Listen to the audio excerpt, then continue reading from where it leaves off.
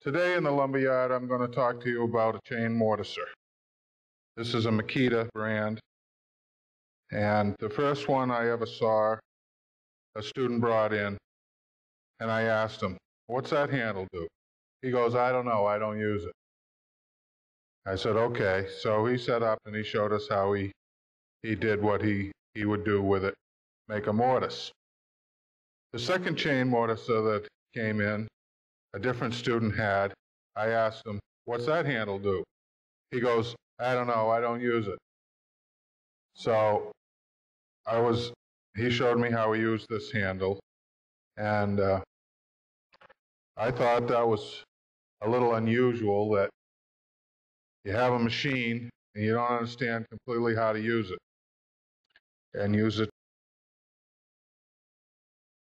to its full potential. So when I bought my chain mortiser for a specific job, I sat down and I read the instruction book from beginning to end so I could completely understand how to use it. When you clamp it down using this lever to your timber, you can then plunge in 6 positions. One here, where it's aiming. You can then tilt the head and plunge a second position where it's aiming, and tilt it a third time and plunge a third position. After you've plunged 3 positions, you can then throw the lever and move it back this distance and plunge 3 more times. So you can plunge 6 positions from one clamping before you got to move anything.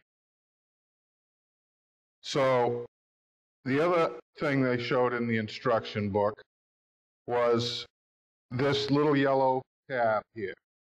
Well, this little yellow tab lines up with the front of the chain.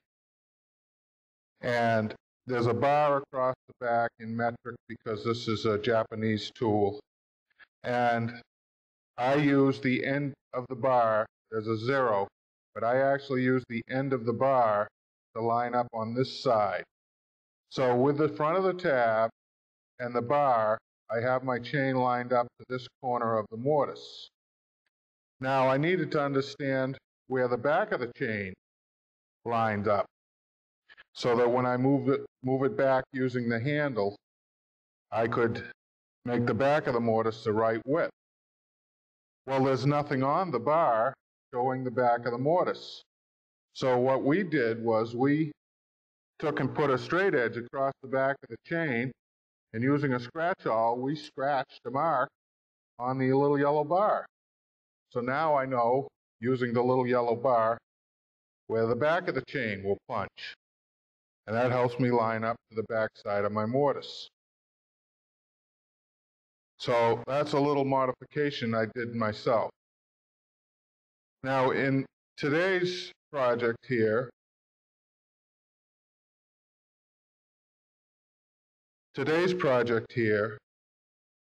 I'm doing a 3-inch deep plus the housing mortise for a girt that's going to be a door header in this frame on the sidewall of the frame.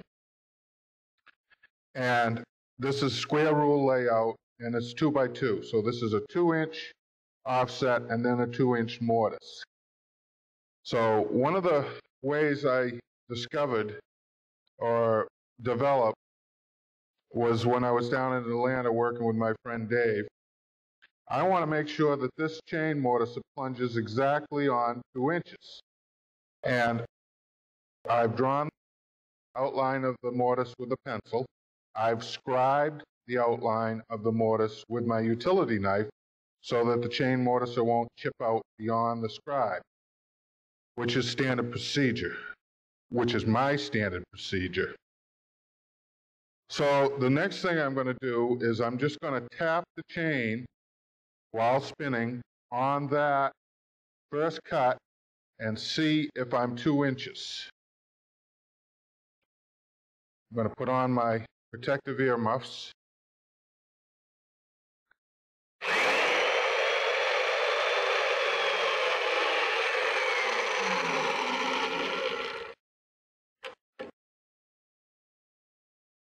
I have my caliper set for 2 inches like I always do. And I can now, with the chain mortiser swung out of the way, drop my caliper in and check my offset. And I can see that it's just a little loose. So I can turn this handle back, which is counterclockwise, and move the chain mortiser back just a fraction and do a second test.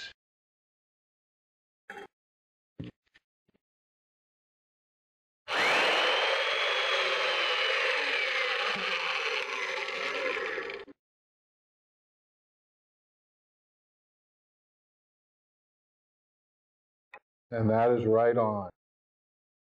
So now I know that my chain mortiser is going to mortise 2 inches off of this face. I have my depth set so that the bottom of the bar will be beyond the bottom of the mortise, and I can plunge these 2 cuts. Okay, so I plunged the first one and the second one. I threw the handle into reverse, and I plunged that one and that one. So I did 4 positions.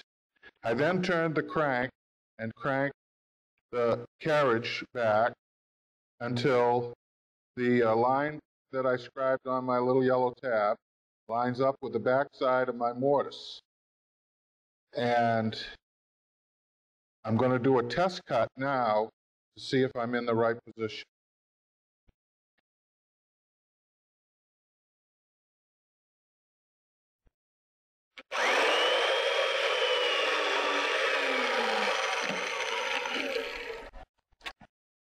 I meant a test cut to make sure I was in the right location.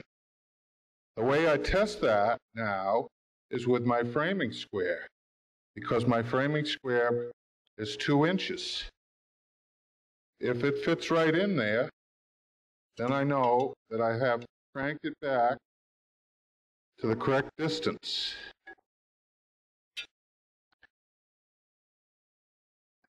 And it's a little bit tight, but it's not bad. I'd rather have it a little tight and then just pare a fine little bit with my chisel than to have it be too fat and too loose. So that's the way I use the framing square and the caliper to set my chain mortiser. Another tip I wanted to pass on is to always pick up your chain mortiser and carry it off your timber with the top handle and not with the side handles.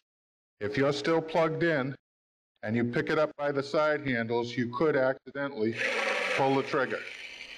So always carry your chain mortiser by the top handle. That's it for today. I hope you enjoyed these 2 tips.